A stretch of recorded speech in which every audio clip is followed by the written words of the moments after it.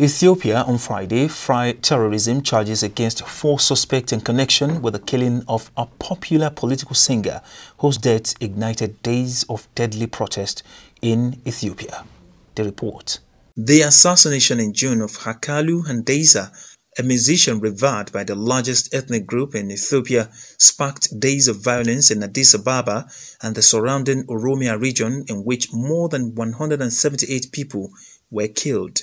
More than 9,000 individuals, including politicians, activists and journalists, were arrested in the aftermath of the biggest protest in recent years.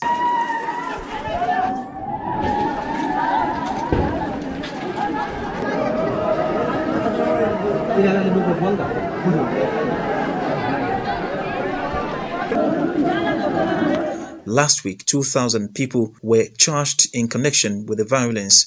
Among them was a prominent media mogul and Oromo opposition politician Jawar Mohammed, charged with violating anti-terrorism, telecom fraud and firearms law.